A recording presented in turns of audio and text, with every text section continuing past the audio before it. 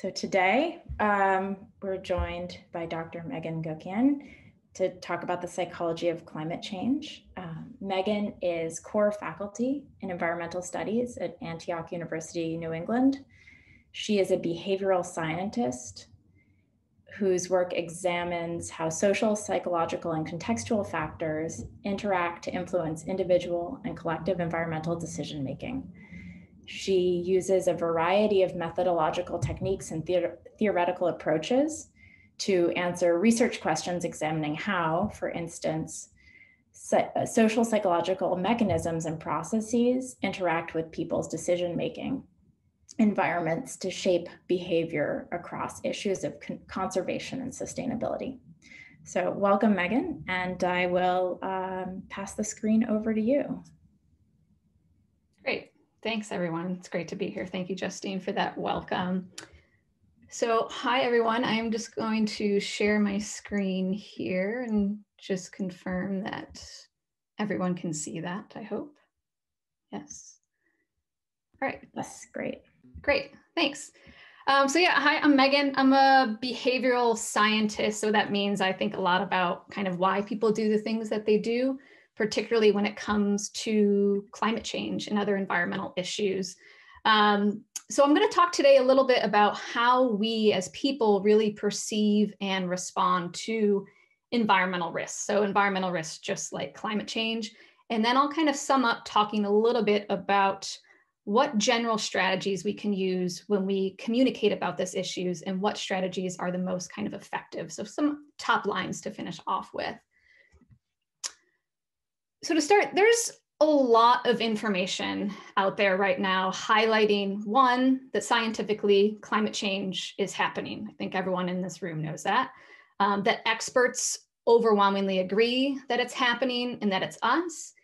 And to some surprise for you is actually that most Americans agree that it's happening, they're concerned about it, and they are motivated to take action, which really kind of raises this question of why haven't we seen this groundswell of support to address this issue across different scales?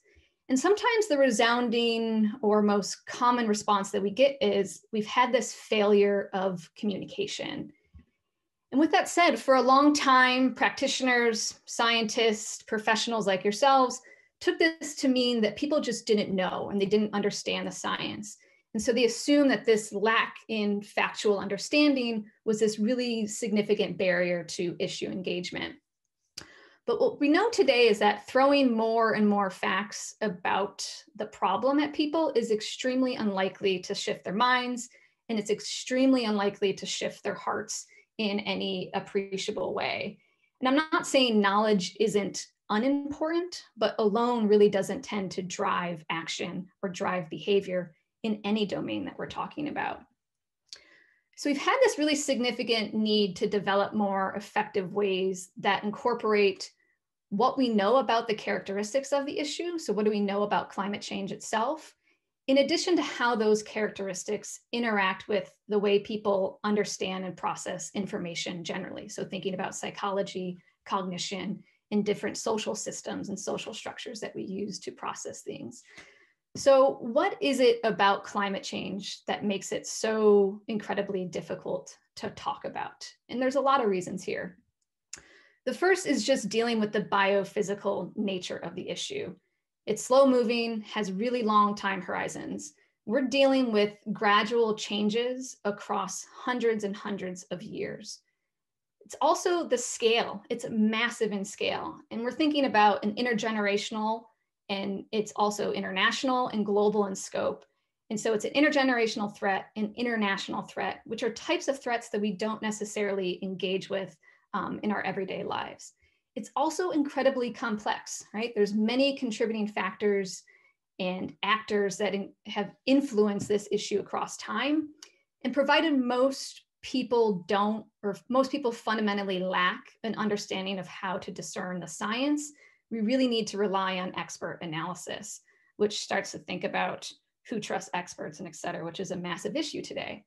It's also incredibly abstract, unfortunately, and somewhat fortunately, has really invisible causes. We can't see greenhouse gases accumulating in the atmosphere.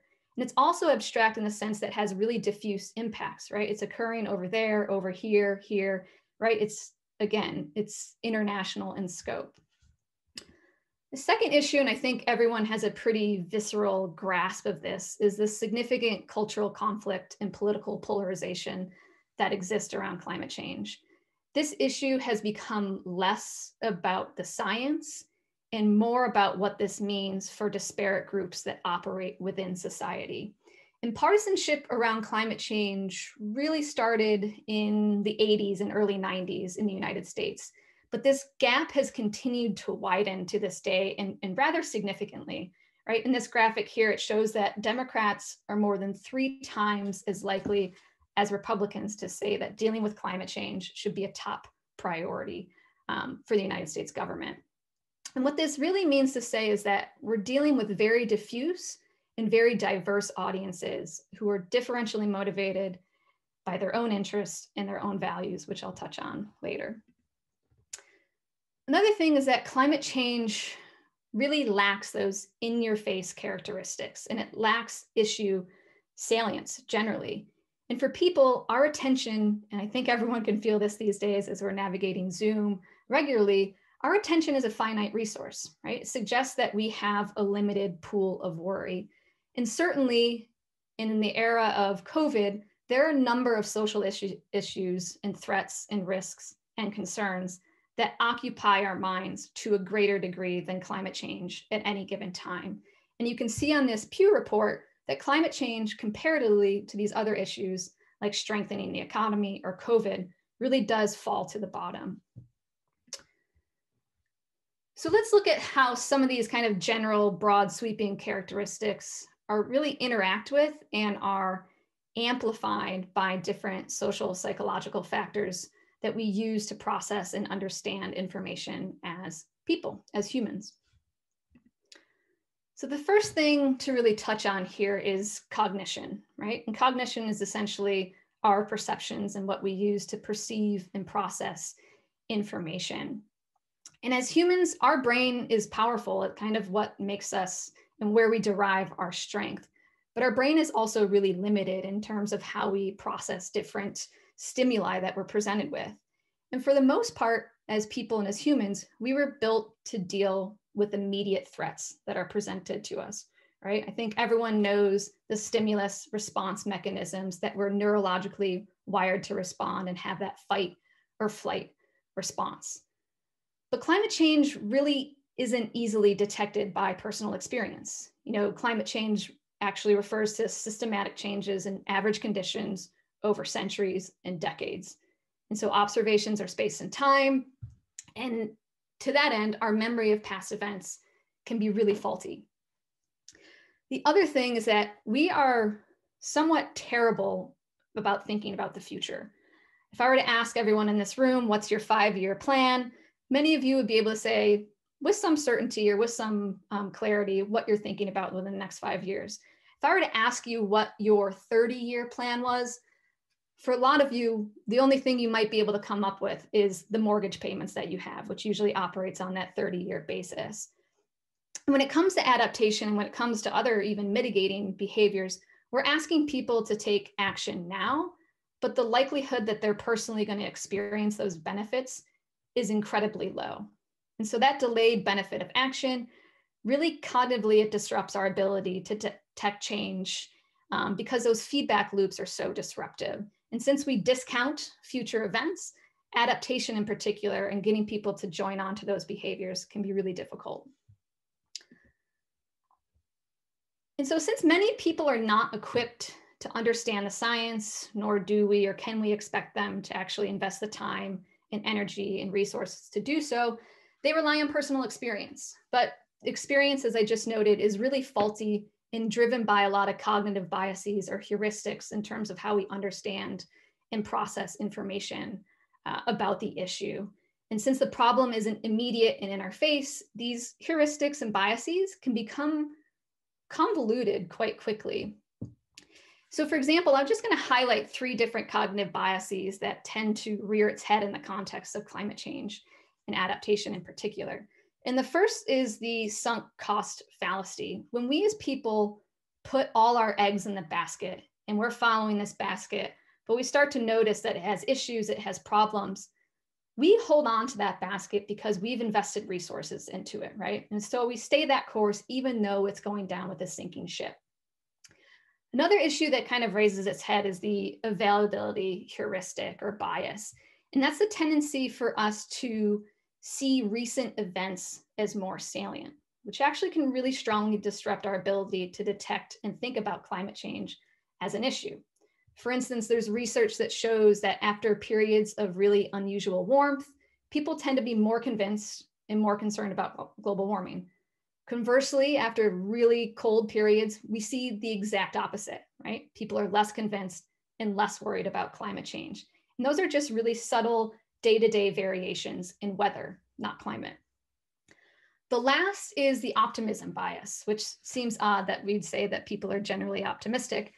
But when there's uncertainty about future outcomes, which there's a lot of uncertainty around climate change, that actually increases people's self-oriented behavior. And it's been shown to create more optimistic moral thinking. So we tend to overestimate the odds of our success, even though we haven't invested any resources to secure the likelihood of that success. And why this is an issue is because all these different cognitive biases can really influence or impede our ability to detect or perceive climate change as an actual threat.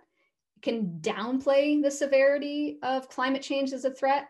It can also really problematically promote wait and see approaches, where people kind of take over the mindset that, we'll see what happens, even though I'm not actively engaging in anything out of the gate. Another issue that we see is that climate change is really psychologically distant. And psychological distance is kind of the cognitive separation between the self and other instances. And that other instance can be a person, it can be an event, it can be a time. And we see this geographically, so here versus there, socially, me versus someone else, temporally across time, and hypothetically, and how we're able to conceive and process different events. And we see this in the context of climate change and adaptation and mitigation quite regularly. So this is a study I engaged in recently with colleagues, and we surveyed people in both Massachusetts and Colorado who owned some forested land on their property. And we asked them the likelihood that they may experience either wildfire on their property in Colorado or invasive pests in Massachusetts. And we asked this across two different psychological distant dimensions, right? On my own property versus someone else. So it kind of has that social element, and also temporally, likelihood of experiencing within this year or the next 5 years. And what we see is people start to push the reality or the likelihood of experiencing this risk away from themselves, both in terms of socially, right? It's a little bit more likely on my neighbor's property, and also temporally, it's more likely that I'll experience this within 5 years. So you start to see how people start to push these risks away, which can decrease their severity, their perceptions of the severity, and their perceptions of whether it's happening or not. So even though we have all, faulty cognitive and perceptual systems, in an ideal world, when we went to evaluate information, we'd take it in, evaluate it, and we'd update our beliefs accordingly, right? We take in more data, we take in more scientific information, and that should be our guide. That is certainly not the case of what we experience in our reality today. And what we do more often than not is we engage in really biased information search and really biased information assimilation. And this is where we start to see how polarized different societal risk and physical risk are perceived in today's society, particularly in the United States. I source my information from here, you source your information from here. And we do that so it aligns with our underlying beliefs to date. And so what's driving this bias search and assimilation? And this is really where these social factors start to rear their head quite significantly in the context of climate change. And the first is thinking about how values shape climate engagement. So different people have vastly different understandings, responses to, and conclusions about climate change, in part because they hold different core values. And core values or values are basically what people care about, right? You can value creativity, you can value power, you can value benevolence or security. And these values really help people make judgments about whether or not climate change is a problem, whether it's important, and how they should act or respond to it. So you can start to see why someone who, strongly values power or tradition or prosperity may be pretty antagonistic to common narratives around climate change, suggesting this need for physical or social change, or this need for sacrifice and reduced material consumption. And so if climate change and the information about it contradicts those person's values, they're not going to be moved to action. Another area we talk about in this context is worldviews. And worldviews are kind of deeply held beliefs about how people think the world works and how they think society should be organized and structured. And so one relevant worldview that we talk about is displayed here on this axis. And the y-axis, hierarchy to egalitarianism, is really looking at differences between how people think the rights, duties, and goods should be distributed within society.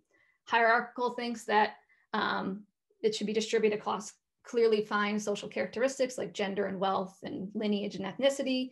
Egalitarians think it should be equally distributed without regard to those characteristics. And the second worldview that comes to mind here is individualism and communitarianism, where individualistic people think that individuals are responsible for their own flourishing and securing the conditions of their own flourishing. And on the other side, the communitarianism thinks that the societal interests should be and take precedence over individual ones, and that society should bear the responsibility for helping individuals flourish. And so I imagine you can start to think about who is more or less likely to support climate change or perceive it as a risk. And what we see is that in the upper left-hand corner, these people are less likely to be supportive of action about climate change, especially when a government-run policy or solution is highlighted. There's that really strong reactance to that interference. Conversely, people in the right-hand corner tend to perceive climate change that affects poorer populations, which it does, or minorities, which it does, and that will lead to even greater inequality, which moves them to be way more supportive about taking action on climate change. And why I mention worldviews and values, and in a minute, identity, is because all these things are wrapped up in our political ideology and our political identity these days. And so the last thing to highlight here is noting how identity shapes climate engagement. And identity is really a person's conception or expression of his or herself in the social groups that he or she is a part of. And we possess multiple identities, right? Gender, sexual orientation, member of a religious group, parent, political party. And what's important about identity is that they hold certain norms, right? There's norms associated with them. There's responsibilities associated with them. And those can provide cues about how we act in a certain situation. And for some people, engaging in a behavior or making a belief public can really serve as a way to signal to others your membership to a group. And in the context of climate change, strongly held identities can also be really influential when we have a limited understanding of a topic. And so instead of trying to understand and ascertain what's going on, we just simply start to rely on what those identities mean and represent and express our understanding of an issue through our identity and less on understanding. And I can show you just how this operates. So this was a really seminal study by Kahan and others. And what they looked at was they gave an assessment of ordinary science intelligence, which was basically asking questions about how intelligent people are about basic scientific facts, like true or false, electrons are smaller than atoms, right? And so they put that on a scale, low percentile to the highest percentile. And then they wanted to see, as your ordinary science intelligence increases, does that increase or decrease the likelihood that you'll answer a question like this correct, right? There's solid evidence of recent global warming due mostly to human activity. And this is the relationship we'd expect to see. As you're more intelligent about basic scientific facts, your likelihood of answering that question would increase.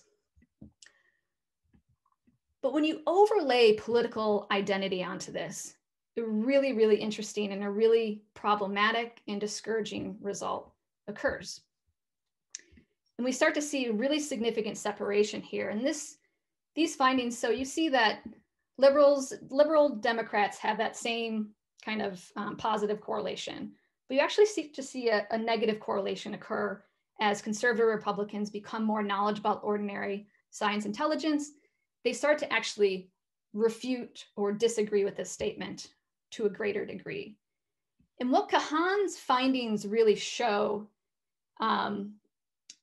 it can really be viewed as evidence of how remarkably well-equipped ordinary individuals are to discern which stances towards scientific information or scientific issues or environmental risk secure their personal and group interests and those that do not. Right? So they start to push these issues away because they understand that dealing with them may present challenges to other things that they represent. And so while I highlighted some things about the cognitive issues and perceptions about climate change, it's really important to understand that climate perceptions have become incredibly socially entrenched. And what is mostly driving people's understanding and belief in it is their political ideology and their cultural cognition around it. And so this has a really strong influence when it comes to communication because people selectively credit and dismiss information in a manner that reinforces those underlying beliefs. And it also influences how they evaluate and attend to expert opinions. So this really raises the question, how do you communicate about an issue that possesses all these characteristics we just noted, right? Uncertainty, it's abstract, it's politically divisive. Then you also lay on top an issue like adaptation. Not sure if that, there we go. It's generally a novel term, it's a novel concept and somewhat unfamiliar to most of the population. It also may be viewed as a means of copping out and fighting mitigation, right? Are we giving in and conceding to defeat? And while yes, it's awesome that it brings climate change home and makes it more personally relevant, it also increases the salience of the local costs associated with it, right? And again, we're dealing with local, asking people to do something now, but having really delayed benefits. So I really quickly want to highlight kind of knowing what we know about how people understand and process climate change, how can we more effectively communicate about it? And if you were to go to any talk like this or read any information packet about climate change communication, it'll always say something about know your audience. Start where your audience is at and know something about them. And what that means is basically we need to package and frame information about climate adaptation in a way that makes it more easily digestible. And that means tying into people's needs, their values, their beliefs, and their identities in whatever context they're operating within.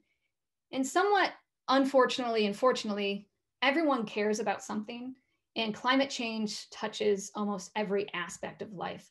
So finding those connections, right? If someone strongly values work and self-sufficiency, they may be more receptive to messages about adaptation when speaking to how changes may strengthen their community preparedness for future natural disasters or threats.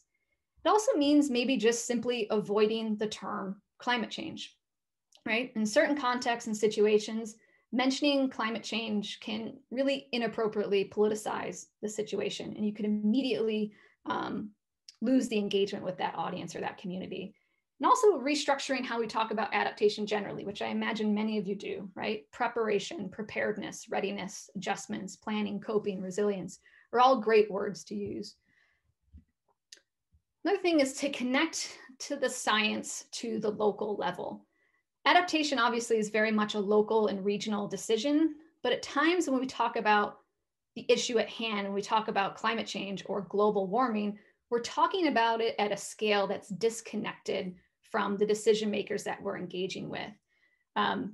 So in bringing this issue home, we really need to bring the science home, Thus, if you have the opportunity to work with scientists that have downscale data sets, right, we're taking information known at large scales to make predictions at local scales, can really help amplify and encourage issue engagement. I somewhat highlighted this earlier, but it's really critical to use and work with, trusted, connected in-group messengers.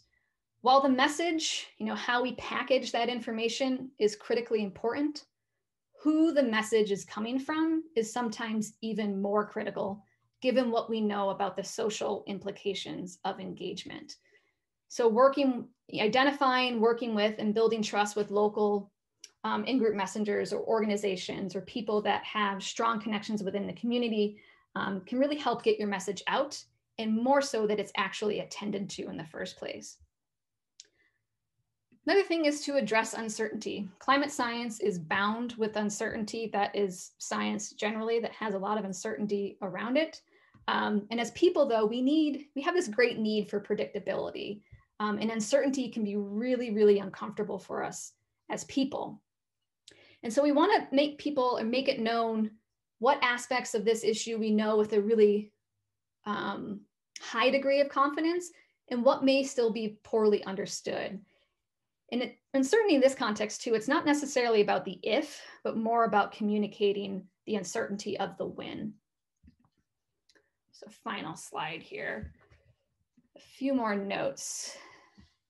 Another thing is to engage emotions, right? Adaptation can be less about the technicalities and more about the affective or emotional dimensions of coming to terms with and coping with change and accepting reality, right? Accepting grief and understanding grief and the loss of place potentially, which is something called solastalgia.